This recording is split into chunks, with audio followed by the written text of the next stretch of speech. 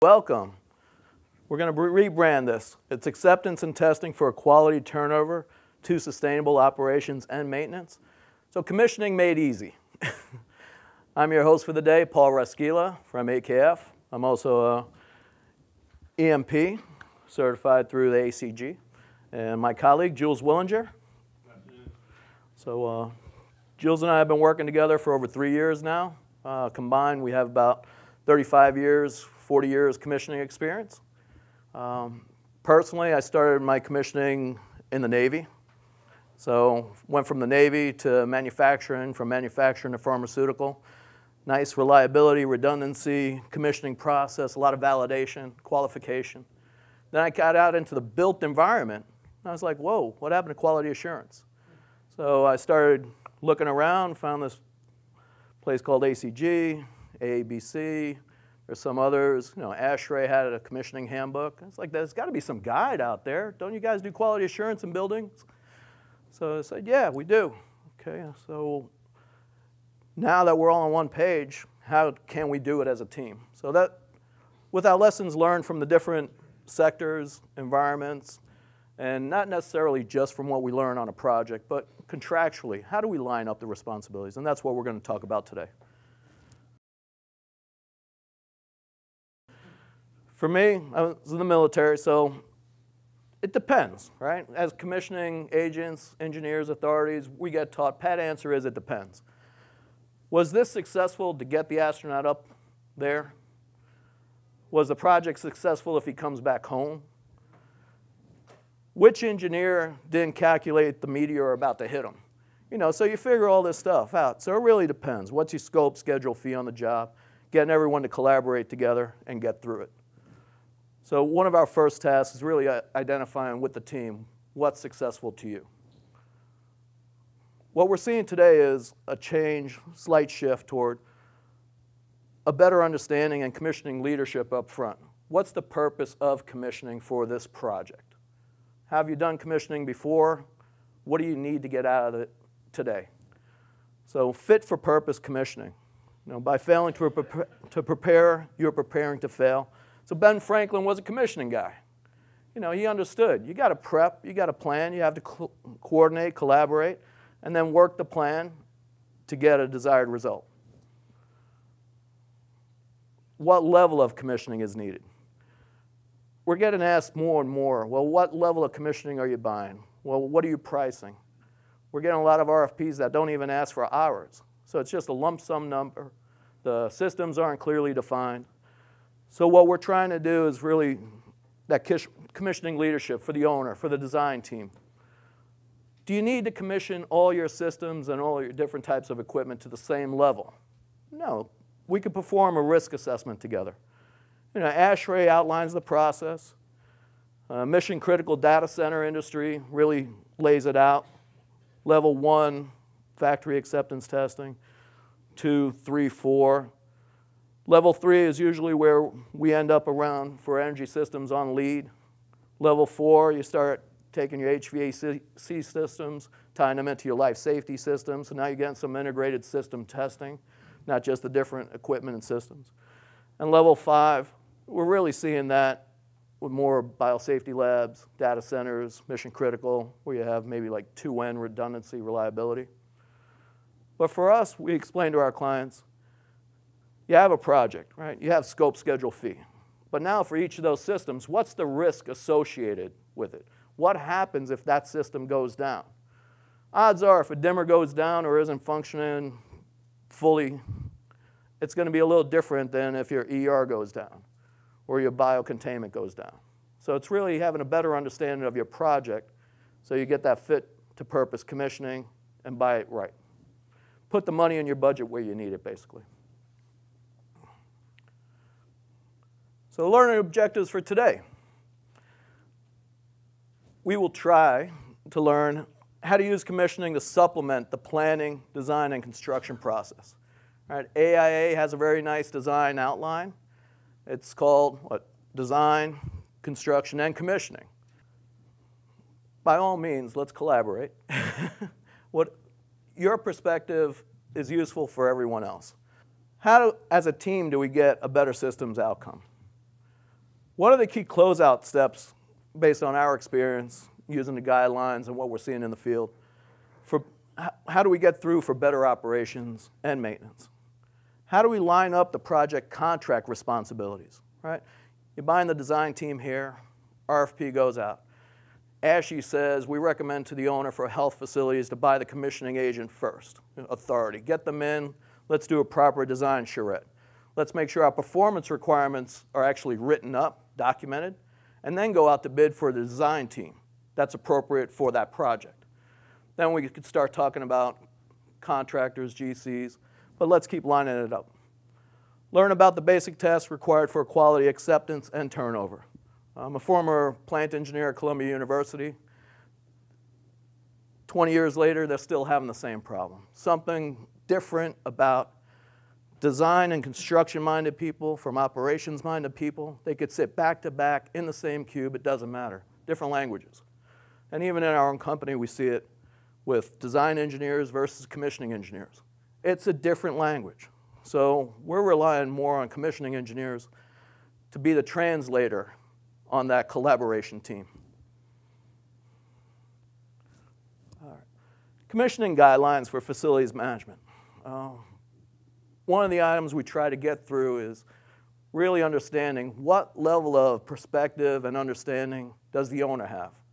Does the chief on site have? Who's actually getting this turnover? If you could help narrow that down, it helps out a lot. What level of training do they have? Are they an ACG person? You know, do they understand APA? They come from the higher ed side. Do they understand ASHI from hospitals, labs, maybe Lab 21? Find out what level of commissioning. Maybe they just understand ASHRAE. But the key thing is to bring them aboard and say, okay, we start with ASHRAE. Then each of our guidelines and handbooks add to it depending on the specific sector or environment. But for your job, we might have to pull from 3 or 4 sources. It's not, commissioning's not an all or nothing deal. It's really, what do you need for your project and how can we deliver that for sustainable operations and compliance? We're finding if you sell an understanding of compliance to the owners, that it's being better received. And if we're finding that the engineer of record with the design team can actually give us an energy benchmark from their energy model, and we have some way of doing an M&V for that first year, that's helpful.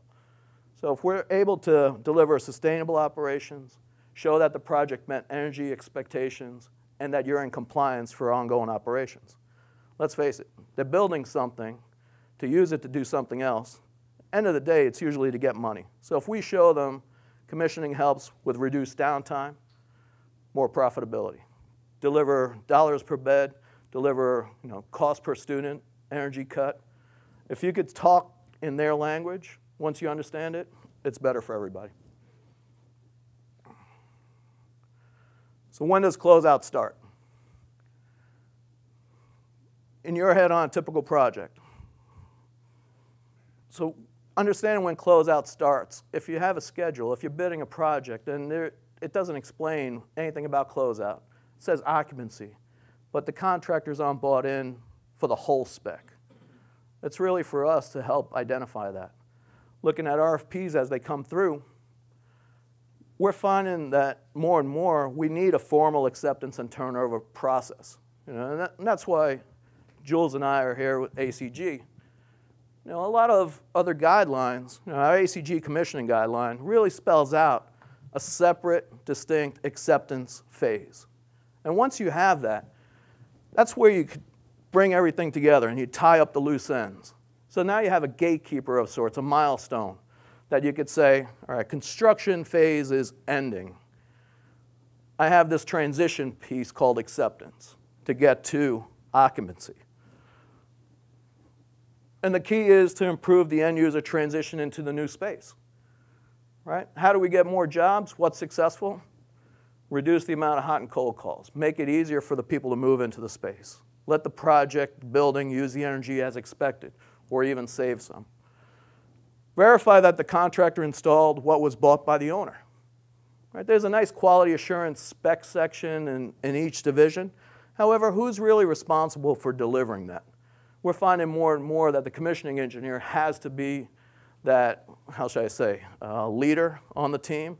So bringing that engineering leadership and pointing out, you need to do your troubleshooting first. That's on you for quality assurance before we could get to finishing out pre-functionals, before you could even think about balancing. You have to have your point-to-points done on your BMS.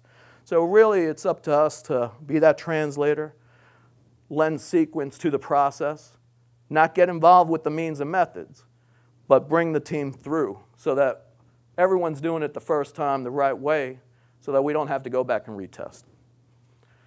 But clearly signal installation completion and warranty start dates.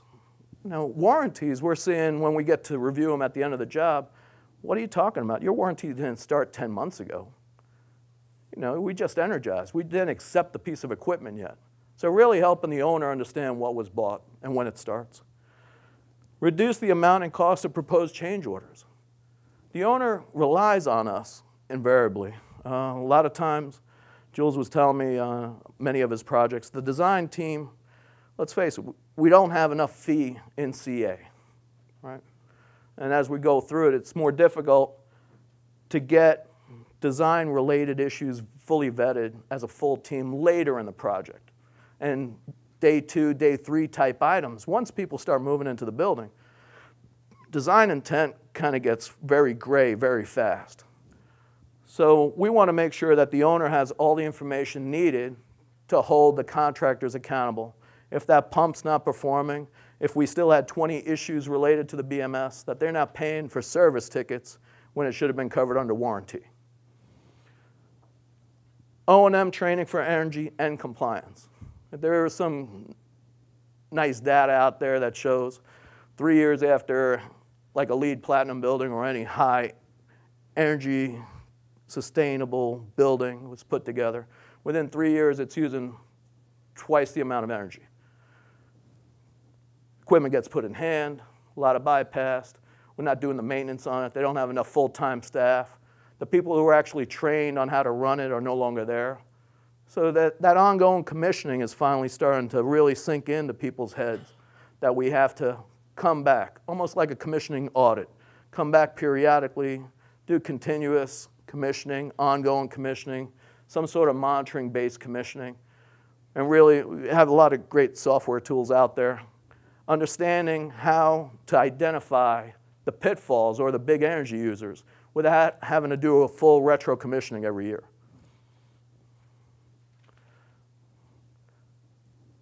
Hardest point that we probably argue on site is really getting the contractors to understand, and maybe not the GC, maybe not the CM, but the sub and the sub-sub and the vendor. Commissioning is a process. It's not a point in time, right? Regardless of when you hire us, we still have our due diligence to do a certain level of review to understand the full scope. However, it chaps me a little bit when I see a master schedule and there's like a 2-week window at the end, commissioning. You know, that's in a lot of people's mind. It's something way out there that other people are going to do. No, we're building quality assurance from day one. And if we could explain that to the owner, the value add of having us early on and part of the design process, so that now we're going through the reviews, lending that third party objectiveness. The O&M staff doesn't have the time to do it. They might be getting the drawings for review, but the comments are short. They don't have the time. So that's where we can be an augmentation for them as a staff augmentation for O&M reviews, getting the information from them to give to the design team, fleshing out those design charrettes. You know, and as you go through, just really outline to the whole team, commissioning is this whole thing. We're here to help you at any point in the project. It's not just a matter of bringing us in at completion or occupancy or just for a startup. So if you can realign and give that commissioning leadership to people on the team. So what we're finding is, how do we make an impact early on so that we have a better chance for that good quality turnover at the end? starts with our specs, right? We use the general commissioning for MEP fire protection systems, section 0191. You guys probably all use that, right, or are familiar with it. So what we started doing is really looking at the other related specs and asking the question, well, wait a minute. You have 013-300 submittals. Let me see your submittal process. I'm using a commissioning software tool. The contractor is using one sort of construction management tool. The owner has something else that everyone needs to use for submittals. How is that process actually coordinated for this project based on our contracts? Closeout procedures. Okay. What's listed in closeout procedures might be very different than what's in our contract for commissioning versus the contractors versus the design teams. And it might not be specific to what the owner needs for operations on that project. Operating and maintenance data. A lot of times we see a master spec for that that's not fine-tuned for how the client needs it for their ongoing work order system or CMMS. A lot of our guidelines talk about energy commissioning. Right. How many pieces of energy equipment are tied to electrical? Pretty much all of them, right? But electrical commissioning doesn't always happen. A lot of clients understand lead and energy and International Energy Code. But what about the other systems, the ancillary systems? All the systems that get integrated. Even if you're not buying full commissioning from a provider, you should still have commissioning in the spec so that the client can enact it later. Right, that's part of the buyouts now. You can have a reduced level of commissioning on electrical systems. Let's face it, we want to have a higher degree of certainty that my electrical system will actually work and protect my new chiller, my HVAC systems. So tie that together, and if you're doing fire alarm systems, right, they're going to get tied in with your HVAC system. So really have that vendor on the hook to help out with that integrated system testing. Building envelope. How many new projects have we seen where building envelope did not get enacted? Right? But you go in, HVAC systems don't have a shot. If your envelope's bleeding through, you can't make up temperature, and it's incredibly difficult for the whole team. Who gets blamed? Usually the mechanical engineer first, and then we go through the systems. But it's a quality assurance program for building envelope. It should still be bought out on some level. We're seeing the architect retain that a lot. But identify who's given the quality to the project. Make that entity part of the commissioning team. What we're seeing on site, typical client project phases. So now we're trying to explain, how you're buying work from your design team and what you're contracting your construction team to do doesn't match anything that you bought from us in our commissioning RFP. Can we really line this stuff up? Take a look at the owner's design guides. They list phase 1, pre-design, then schematic design, design. Oh, and by the way, we're going to do some CA, right? From speaking to my partners on the design side, the fee runs out about a quarter of the way through CA. It's just a fact. But what about this other stuff? What about construction and acceptance? What about startups? Does the design team have to witness factory tests? Are they going to be out there for the startups? Are they going to be part of the commissioning team? What's actually bought into their contract? What about the warranty period? So that's what we see come out in the RFP. What we would like to really see is flesh it out a little more. Let's get everyone on the same page with commissioning and construction. These are our recommended commissioning and testing phases. You have that programming phase. Let's make sure we can line up the performance requirements. Design bid phase. Make sure the construction documents are lining up to deliver intent.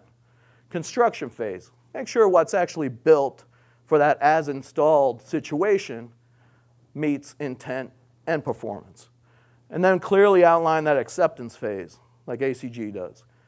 Hold people accountable. at that time come together, collaborate, understand the systems as installed, and hold any integrated systems tests, and then post-occupancy warranty phases. Each one of these phases has a different perspective. So what we would like to see is just break it out so that you could deliver it, and at the end of the day, you know it was successful. So what we're asking today is, let's, as a team, work to have acceptance as a milestone. When you talk to the owner, when you bid a job, when you review a construction schedule, make sure you have that point in time. For us, a formal acceptance is the most important milestone in construction closeout. It really delineates. You were building, now we're going to start transitioning. Because then of the projects, you always see it, the demobilization, right? The really good guy who knows how to build is gone. You're lucky if you get a skeleton crew from the GC. You want to hold the right people on the project so that we can get through it. TCO doesn't mean close out and go away. That's just really the start.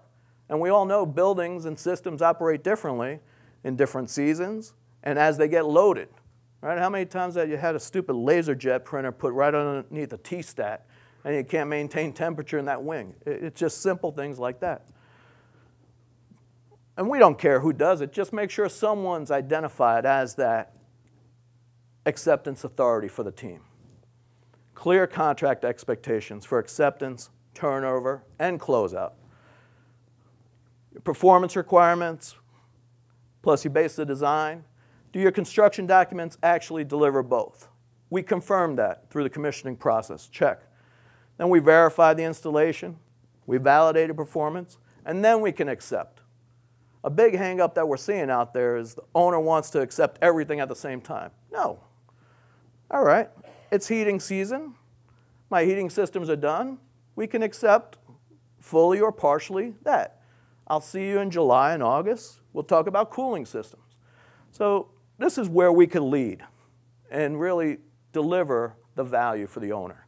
Make sure that they're getting what they paid for and we're proving out the systems in a logical, sequential, effective manner. We developed a roadmap to final acceptance based on all the guidelines and problems that we've seen. What we're finding is during initial system acceptance, that's pretty much where most owners and contractors think the job ends. Right? We did some QA spec testing. They might have done some measuring, some balancing, some point-to-points. The vendors did their installation checks and startup reports. We did some functional testing. But then we have those items in the spec called, like integrated systems test. Right? NFPA 3 and 4 now for fire alarm, fire protection systems. You have to do integrated system test. You have to do commissioning.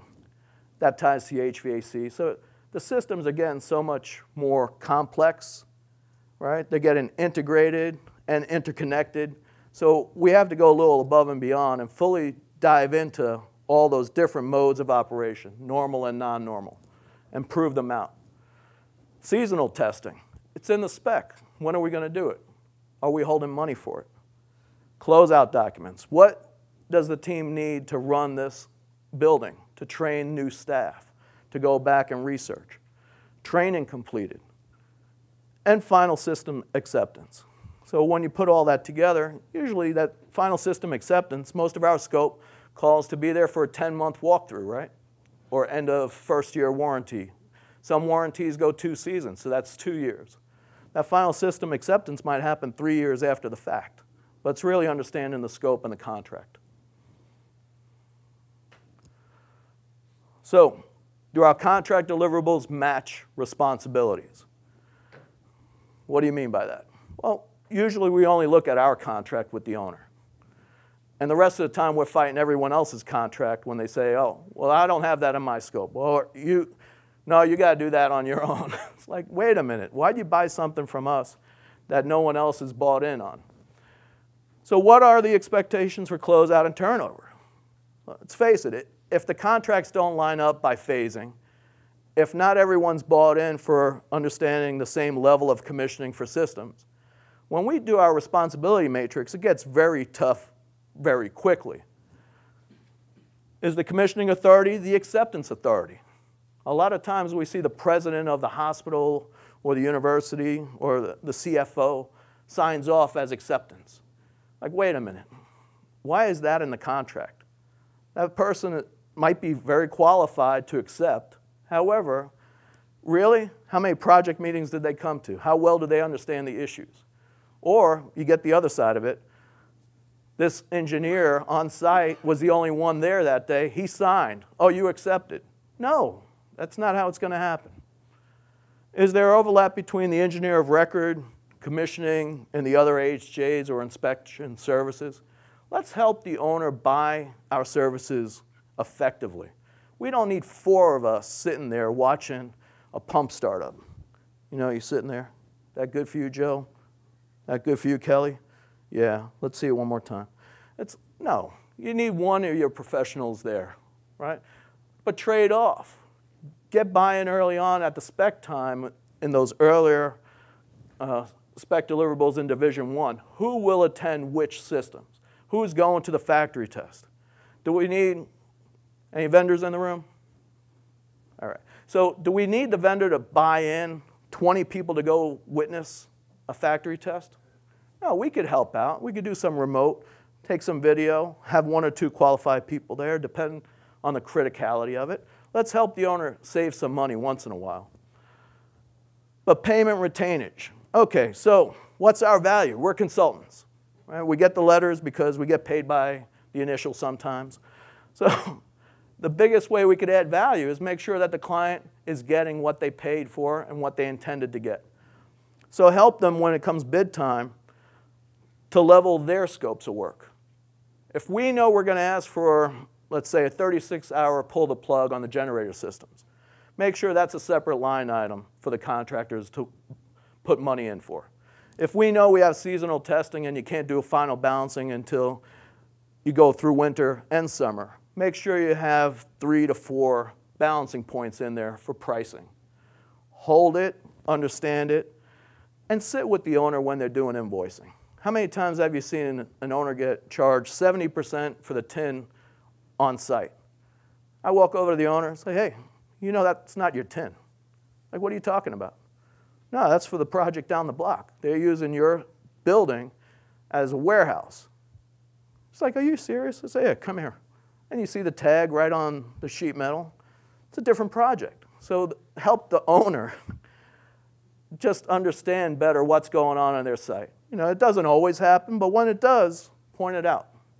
If we are truly third party working for the owner, it's our job to help the owner with the design team. So early on, we need to come to an understanding and understand their scope. They hopefully understand ours and work as a team. How can we help offset them during CA phase by making the submittal process a little better? Maybe as a team holding the contractors accountable for not submitting stuff that they know isn't proper. Or if they have alternates in there, that they clearly outline it so that we could refuse it or accept it early on. Not go through 6 submittals, or ask the owner not to have so many meetings. You know what? We only had 10 meetings total in fee between the design teams and us. Why are we having 20? Why are you having 1 a week now? So if we can help each other by understanding each other's scope on the project, end of the day, there's one person sitting there with the money. That's the owner. Might be 30 of us, might be a room this big on a bigger project. The owner's the only one with the cash. So how do we help that owner have a successful project so we all get invited back together? Sample closeout guidelines. I would like you to ask the owners on site, do you have a sample closeout guideline? Do you have a closeout guideline you use? If so, may I see it so I could tailor our commissioning process to what you need? This is just 2 examples, one from Harvard, Planning and Project Management, one from NYU School of Medicine. And if they don't, upsell a little bit. Say, you know what? We're going to spend a little extra time. We're going to help develop an outline for you for future use because we like working here so much. And help them out. So then you tell them, well, that's going to cost too much money. So you say, all right, we'll help you get funded. Do you have a line item for commissioning in your new construction project capital? No. All right, well, we could work with you on a budget. You want to do percentage of construction or something? You need to put it in. Deferred maintenance project capital. Okay, well, we're doing a fit out, but we're tying into an existing air handler. I don't want to get to the end of the project right before TCO to find out that existing air handler doesn't have the capacity. So really put into your commissioning plan and understanding, we need to baseline that equipment. And if it's no good, we need to buy it in with either deferred maintenance capital on the same schedule or as part of the project, as an add alternate. Energy project incentives. We're seeing a lot of great incentives out there, right? Some states are even paying 2 cents to 5 cents per kW for commissioning effort. So just have a better understanding what's available. Track energy savings to fund O&M. Biggest pitfall we're seeing on site, we have a lot of great engineers working at buildings, a lot of great energy managers doing a lot of great stuff to save energy, but they forget to benchmark. They don't talk the ROI, the money end of it, to the C-suite so that they could say, you know what, boss, we had this much money, we spent it, we saved this much in energy. It paid for itself in 3 months. Can you save that money and send it into a fund for me so I could do more projects like that? So we're seeing that gain a lot of traction. Marketing and fundraising demands. We're seeing a lot of new initiatives being called out. We want to be a well building.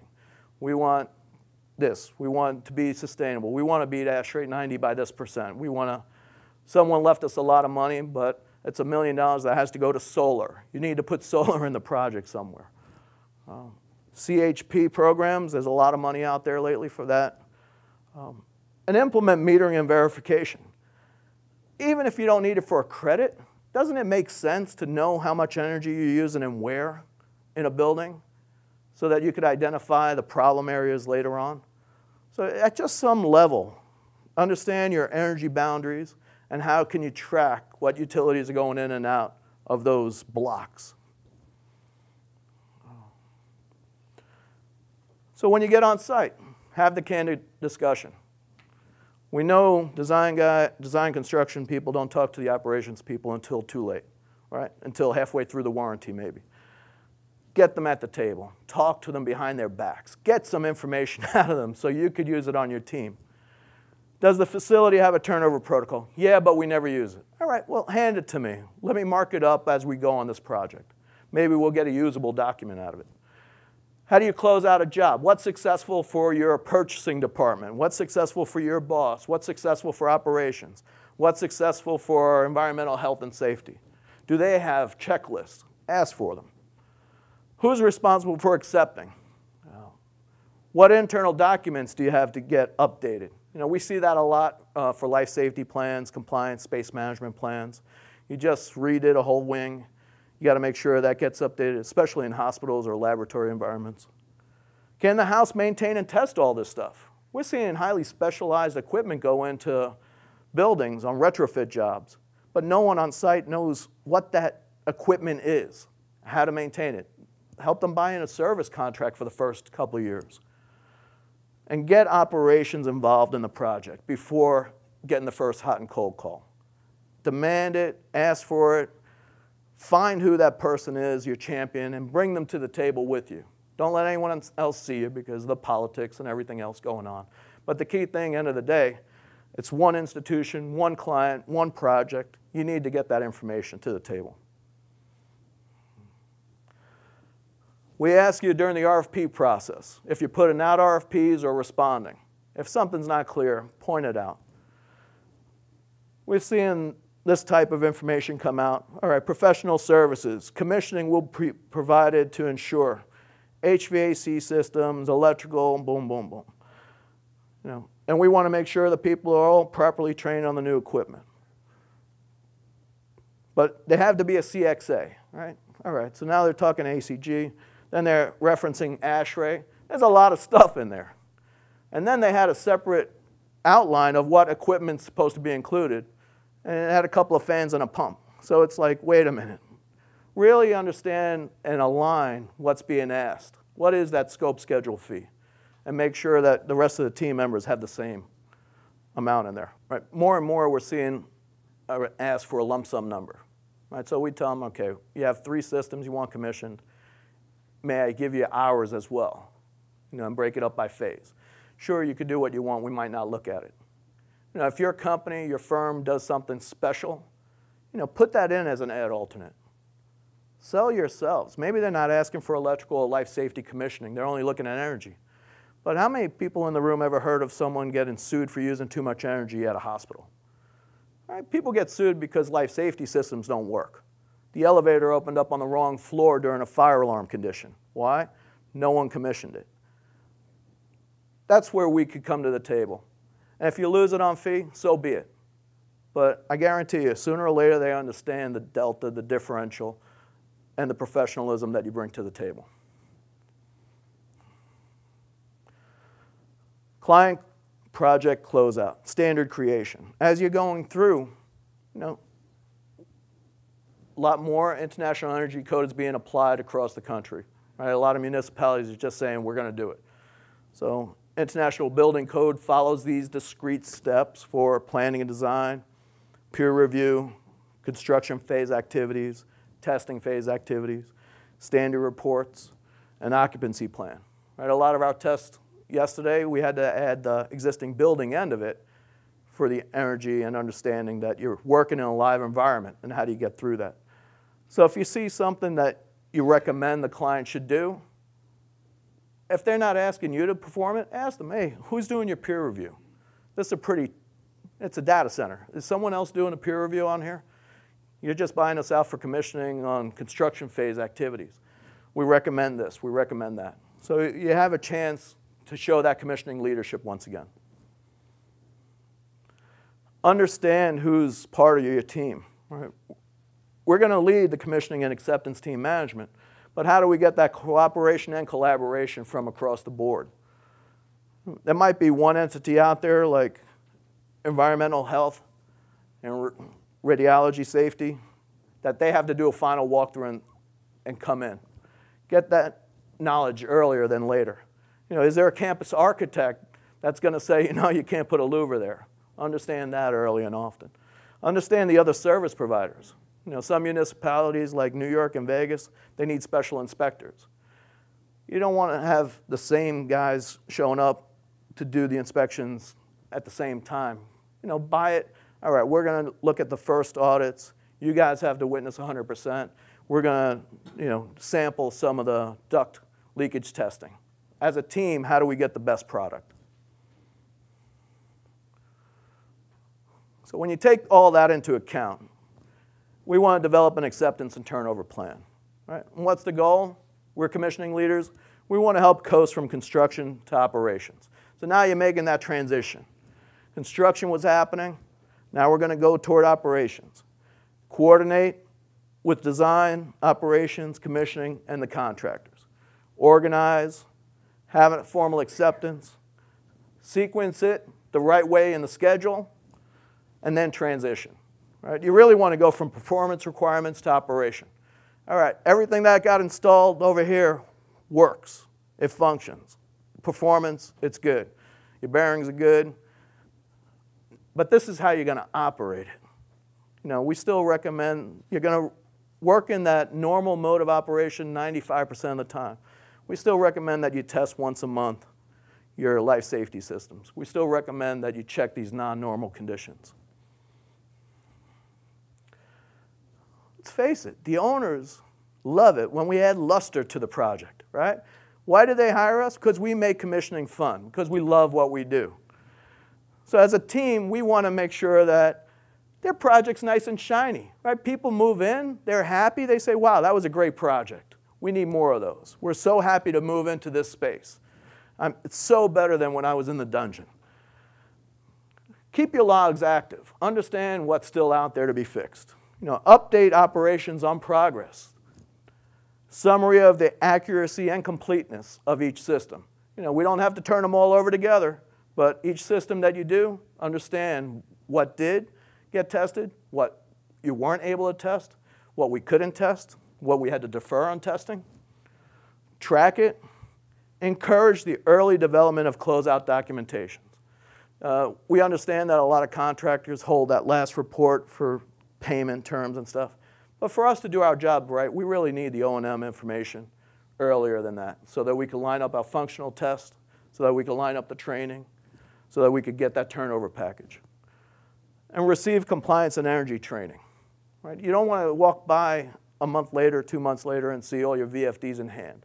You want to make sure that the systems are operating. You don't want to jump on the BMS and see 150 alarms bypassed or, just why put all that money into a system?